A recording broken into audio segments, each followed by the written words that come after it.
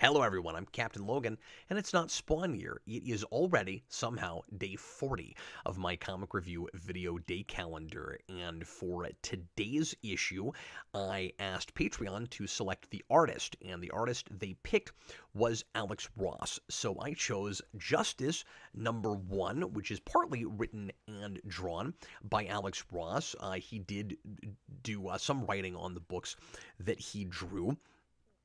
There are a couple of additional credits here as well. We've got Jim Kruger with a story credit, and Doug Braithwaite with additional art. And I'm not sure where either of these guys begins and Alex Ross ends. So I don't know if any of the dialogue is Alex Ross's or not. It's difficult to tell with that. The artwork is all of his hallmarks. So it looks like just straight up Alex Ross art. It's fully painted. It's breathtaking. It's just what you would expect looking at things like Marvels. And I see Justice as the opposite of Vengeance. No, I see Justice as the kind of counterpart to Marvels, written by Kurt Busiek, which is from 1996, one of my absolute favorite Marvel books of all time. And Justice is wonderful too, but it's been a long time since I've read it, and I think I've read all 12 issues. This was a 12-issue maxi series, but it's been a long time, so I mean, it's possible I only read part of this. I can't remember now. At some point, I'd like to go ahead and read this whole thing down and review it, of course, but I'll just give you the bare bones of the setup here. If it looks interesting to you, you should check it out. So this comes out in 2005, and I didn't immediately know the date, and I was thumbing through it trying to figure that out, and I thought I was going to have to look it up, and then I noticed that on the back cover, you've got an ad for Batman Begins, and it comes out June 15th, it says, so we can be sure that we are smack dab in the middle of 2005. Like I said, Justice is kind of a counterpart to Marvel's, and it's about some similar things, but its philosophy and attitude is much more on the DC side of things. So Marvel's is all about looking at flawed three-dimensional human beings who, from the outside in or from street level, look like larger-than-life, godlike characters, and we're kind of just ants under their boot. And but it turns out that they are just, you know, regular, real people like the rest of us.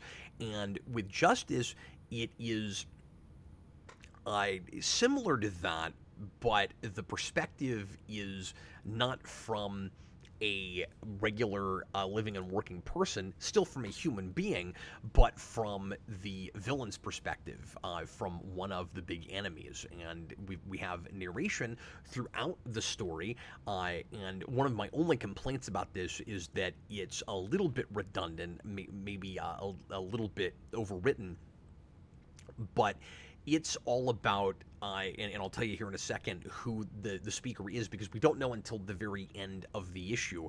And the further you get in, the more you might be able to call it. I think the story does a good job of keeping it kind of under wraps, and it's kind of a fun reveal at the end, even if it is a little bit typical. That you have this kind of formula where you're hearing a speaker the whole time, you're wondering who it is, and then the person steps out of the shadows when you get to the end of it and reveals who that is. But thematically, this is all about how, from at least this guy's perspective, how the superheroes have taken humanity's power away from them, or rather, we've kind of given it up willingly, maybe without even fully realizing it, where we think we need someone to save us, and because of that, we've become lazy, we've become kind of flaccid. We haven't grown and evolved the way we should to be able to protect ourselves, because human nature, the way we better ourselves is through adversity, and we need to go through all these growing pains so that we can survive. And if we just give our own responsibilities to somebody else. He talks about the superheroes, the Justice League, almost like they're another race. They're spoken of a lot more like a pantheon than even in Marvel's, because of again, the classic attitude of Marvel, or of DC, pardon me, with the superheroes as more of mythological characters, more larger than life icons to be revered and almost worshipped. And so we'll find out that, and this is perfect with the attitude and perspective of this character. We'll find out at the end of the story that the person that has been spouting all of these complaints is in fact Lex Luthor, and that it turns out there's this huge catastrophe that's about to happen, and perhaps only the villains can save us this time. And so it's kind of a neat setup, because at first you think it's an end of the world scenario from the get-go. We're seeing all of the Justice League trying to prevent a catastrophe that is already getting started and completely failing royally. So from Lex's perspective, the idea is, we gave the superheroes all of our responsibility, and they failed. They squandered it. And because we just sat back and let them do everything for us, this kind of culture of dependency, there's nothing that we can do to save the world ourselves now. And so now it's going to, instead of deferring to the superheroes, we're going to have to defer to the villains. And this is the whole reason that classically Lex Luthor hates Superman. This idea that we need an alien who seems perfect, can do no wrong, who Lex doesn't understand how he could not be corrupted by the level of power he has, because of course Lex himself has this ends justifies the means sort of philosophy. Either is kind of corrupted by his power, or sees doing the wrong thing sometimes for the right reasons as a necessary evil. You be the judge on, you know, where you fall on whatever version of Lex it is we're talking about. But it seems really fitting that that is the speaker in this scenario. Just look at this artwork again; it's absolutely breathtaking. I've always been really impressed with the kind of lighting effects that Alex Ross comes up with his artwork. Everything looks like it belongs on your wall as a pinup. Even the smaller panels, you just want to pull those up and blow them up and put them somewhere. It's absolutely flawless, and Ross is, and I mean, I know not everybody is the biggest fan of Ross for interiors over covers necessarily, but for this kind of thing, when we're talking about the mythic nature of these characters especially, and with the grand scale of this, I really appreciate getting to see it rendered like this, where it just looks like an event, it looks like a real big deal, and all of these faces are so photorealistic. You have to, you know, simultaneously really stylized, and you have to remind yourself that you're not looking at photos, that you're not looking at like actors playing the parts. And I love how Alex Ross's stuff is so like classic and timeless, simultaneously feels very modern and of this time, you know, all at once. He really likes, he does this with Kingdom Come too, despite that it's an older Superman with the graying hair. His Superman looks like George Reeves to me, and it looks like kind of a golden age Superman. And he does the same thing with some of his other characters here, particularly the men, where I see a lot of the facial structures, these kind of like I don't know, chiseled jaws, as real like 40s and 50s kind of stereotypes. And anyway, what we're seeing at the beginning here is this worldwide cataclysm. And you think that you're seeing the world end. And you are, but it hasn't happened yet. So we're going to have kind of that conceit, which I'm a little tired of, but I'm giving it a pass here because it's an exciting setup, and I saw it a lot more after this, certainly. But the idea is, for whatever reason, a lot of the big supervillains and like Legion of Doom level villains are all having a shared nightmare of the end of the world, where the Justice League loses. And they don't know what to make of it, but Lex sees this as a sign that they need to incapacitate the superheroes and take matters into their own hands. And so that's the plan that he starts to set in motion.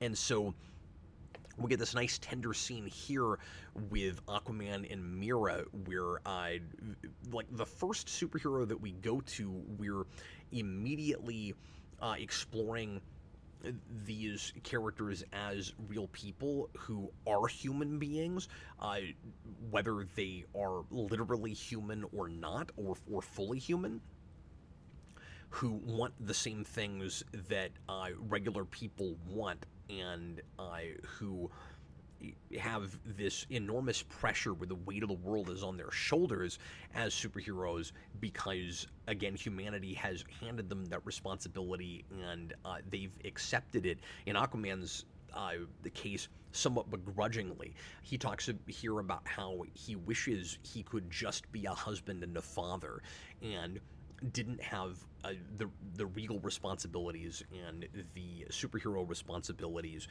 but he does those things nevertheless, because what kind of a man would he be if he shirked those responsibilities? Look at the seahorse. That's outstanding.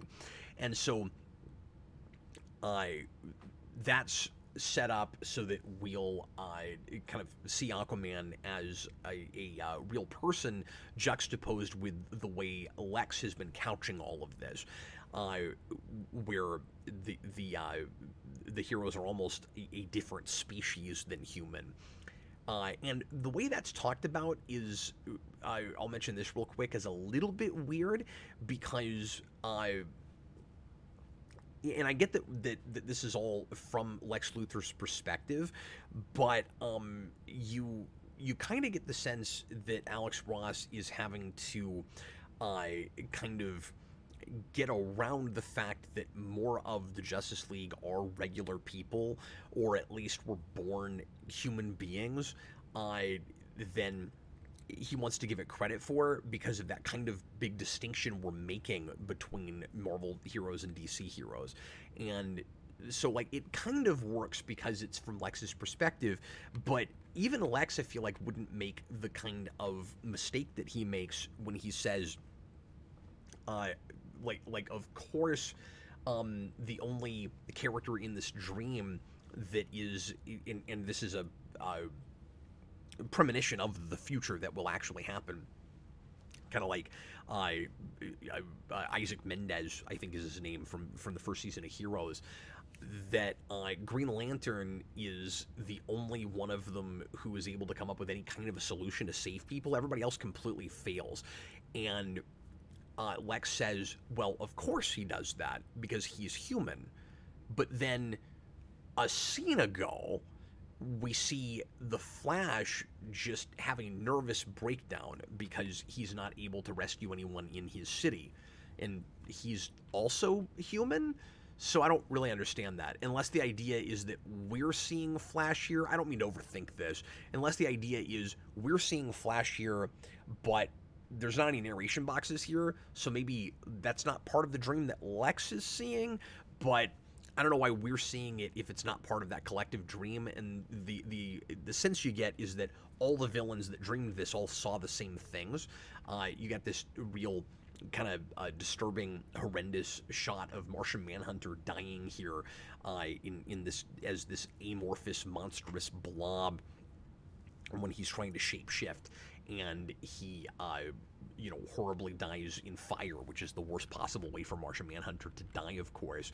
And anyway, we meet Captain Cold, and then we So he's involved in all of this. He's going to meet Lex, and then we find that Black Manta has been given a mission to go kidnap Aquaman. So this is the beginning of grabbing all of the Justice League up so that they're incapacitated and the villains can save the world.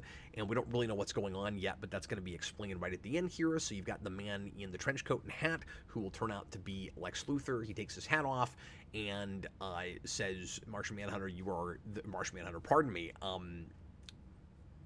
Black Manta. Did I say Martian Manhunter earlier? Black Manta.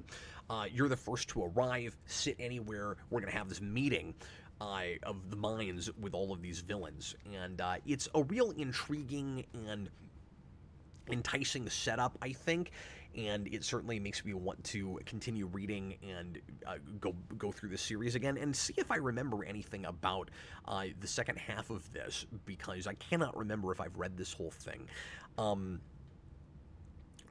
But and I don't think my wife ever did either, who insisted that we get this because she loved the artwork so much. I mean, like, and who can blame her?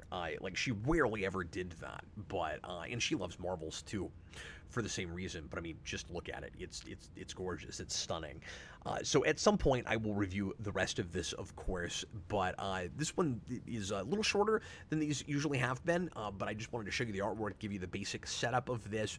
It's just the first chapter, so not a lot else for us to sink our teeth into today. But thanks a lot for watching, and I'll be back with you again tomorrow for another one. Don't know what I'm doing yet, but consider subscribing to Patreon if you would like to help out occasionally in choosing stuff or aspects of books for me to review on this show. I've already had Patreon pick 3 or 4 things 40 days in, so just the $2 tier gets you access to polls and things like that for shows like this. Patreon.com/Geekvolution. And thanks so very much for watching. Once again, I'm Captain Logan, and happy reading.